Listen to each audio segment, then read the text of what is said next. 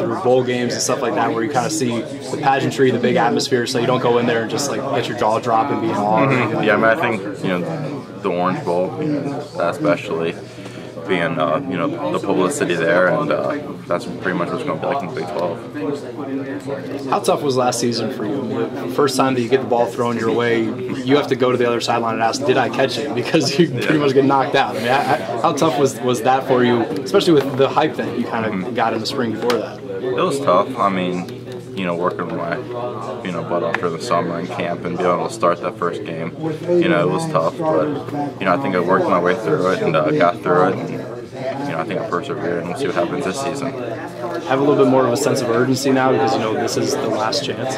Yeah, I mean, I definitely have more of a sense of urgency. This is my senior year, and I want to make the most of it. Ryan, do you think a lot of the guys have comprehended the level of competition you guys are going to be going up against now with the Big East teams you guys played before? Obviously, the offenses weren't as high powered as the Big 12. I mean, we comprehend that it's going to be a tough conference. Right now we're just trying to get ourselves the best we can, and we're not really worrying about the Big 12 opponents so far now. Just worrying about ourselves.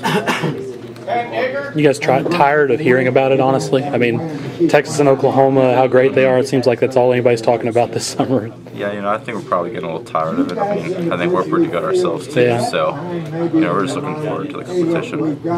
I know that the fan base, especially, but the team itself, a lot of confidence and excitement for what West Virginia is capable of. A lot of people say that you're only as good as your last game, which was pretty good for West Virginia, but do you sort of have to take, the losses with you, too, the Syracuse, the Louisville, to say, okay, we weren't unstoppable for that regular season? I mean, I think so. The Orange Bowl was just, one snapshot in time. We didn't perform well in some of the games last year, but, I think we're taking the most of the Orange Bowl, and we're going to try to start out well this year. You've been in this town your entire life. Have you ever seen the excitement to this level, whether it's, about the conference or the football team itself? Nope. I mean, this is probably, the biggest high since, I would say, the Sugar Bowl maybe, back when Rich was here. So, it's pretty high right now.